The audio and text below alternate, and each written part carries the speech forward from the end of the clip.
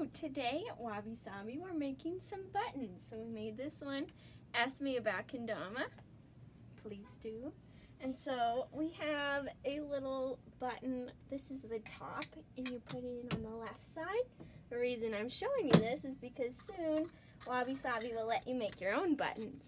So as long as they're appropriate and kind, you can make your own button.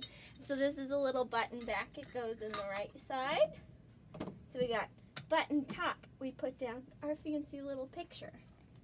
Just like this, into the little slot. And then you put your clear film over the top, which will protect your button against tornadoes. Wow. Yeah. That's a pretty impressive button. It's a very impressive button. And then you stamp down with all your strength. And then, oh my God, where'd it go? It's gone. And then you press down on this side really, really hard.